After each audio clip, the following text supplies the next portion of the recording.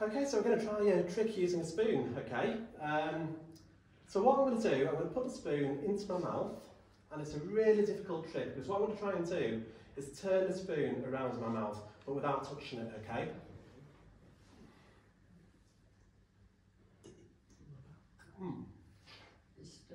Did you see it turn around? No. No? No. Oh, okay. Right, so I know what we can do actually. We can. I'm going to put my hands behind my back. Okay. In fact, I'll put them right here where I can hear them. I know what we'll do. Okay. We'll get a playing card. And we'll put it on here.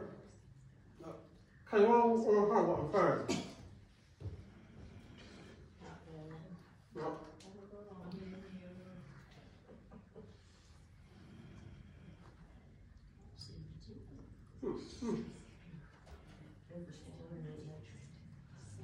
It's actually a lot easier when it's a fork.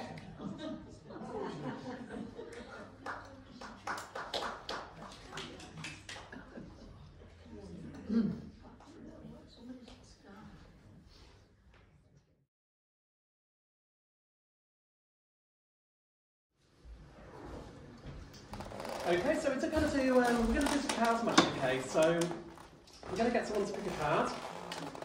We'll start by giving the cards a bit of a shuffle. And all I'm going to do is riffle down the cards, one card at a time, and we're going to ask you to call stop if that's okay. Can you call stop whenever you're ready? Right about there? Okay, if you can take that card if that's okay. It's important not to show me, but you can show everybody else in the whole room. You just want to hold it in the air and show everybody in the room so we can all see it. And whenever you're ready, you can just drop it on there for me.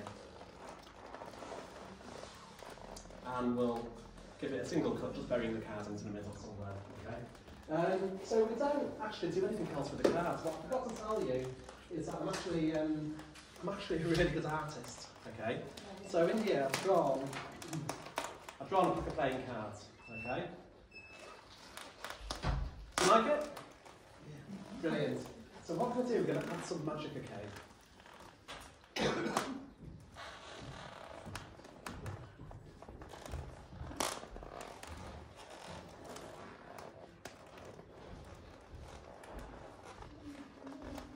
See that there?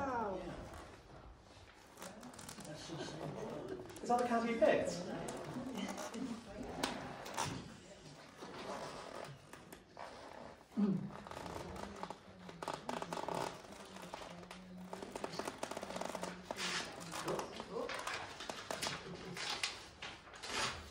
There we go. Oh, sorry. There we are. That's for you, guys. That's it.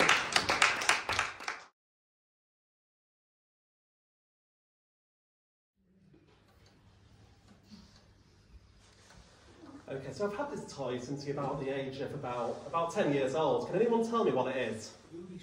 A Rubik's Cube. Can anybody solve one? Can you solve one of these? No. Neither can I. Okay. I don't think I've ever been able to do it, but that's what I can't understand about these toys. Why do you ever make a toy that you can never do? Yeah. It's pointless. Okay, so I'll leave that there for a second.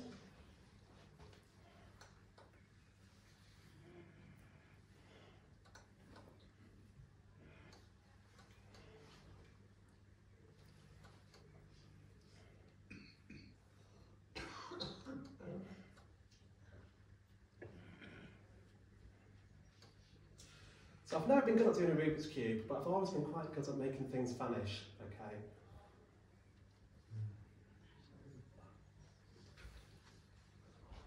So we're going to take the Rubik's Cube, we're going to pull it into this little bag what I've made up.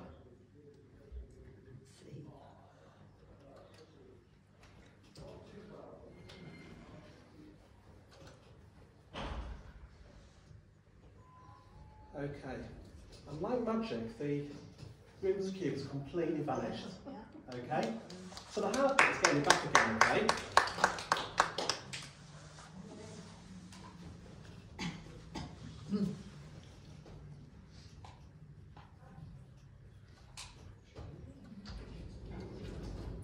The other thing is, when it comes back, it's completely solved.